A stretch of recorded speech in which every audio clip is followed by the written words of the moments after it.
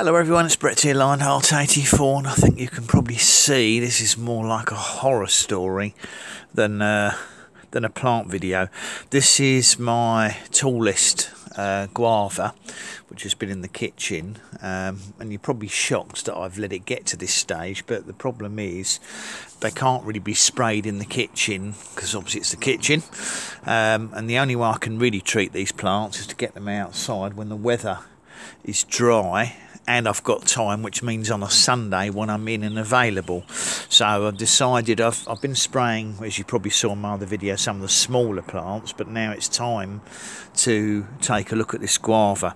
And the only fairly organic way to deal with this, to be honest, is just to spray it with warm soapy water, which I've got in a gun here. So what I'm going to do, now the main reason for doing it this way, and I've got warm soapy water in here, is basically it serves two purposes.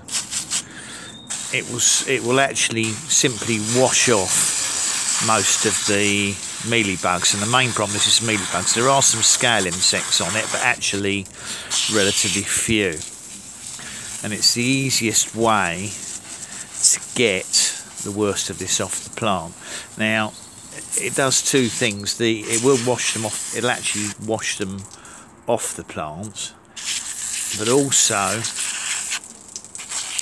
it washes the protective waxy or woolly covering off the mealy bugs. Now that gives them a lot of protection against drying out, desiccation.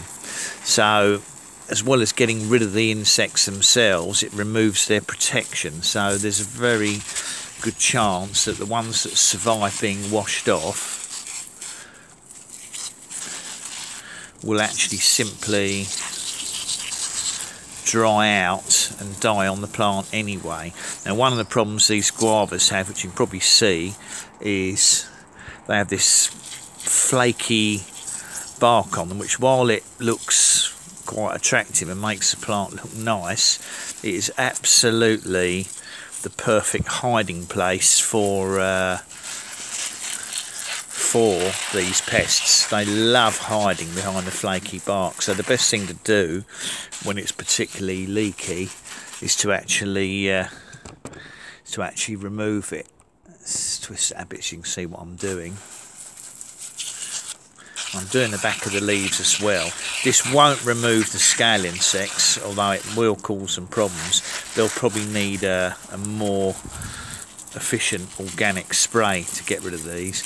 And I'll obviously be knocking some of the leaves off, but again, that's not really a major problem because it will regrow leaves very quickly in the spring. It's starting to get new buds come out now. This will probably do it a favour, but look at all the bugs hidden behind that bark. It's an absolute nightmare. Probably a neem oil would be more efficient at soaking behind the bark and getting to them, but today I think it's going to be just as effective just washing them off with soapy water.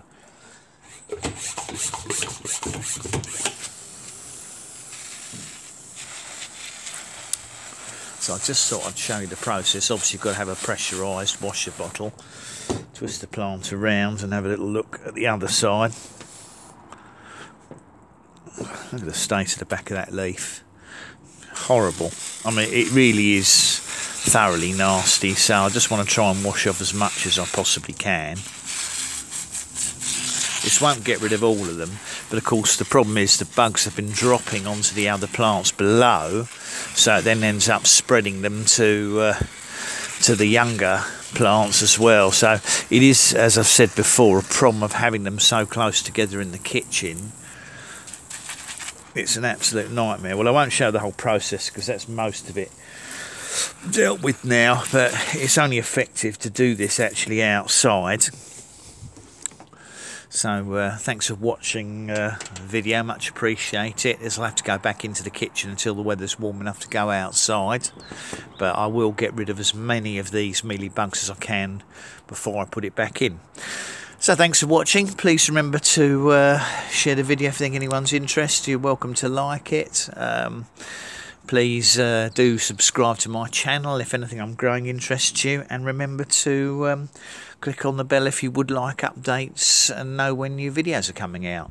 Hopefully this plant will take off when it gets outside this summer. I'll get some flowers on it. I'll see you on the next video. Brett out for now.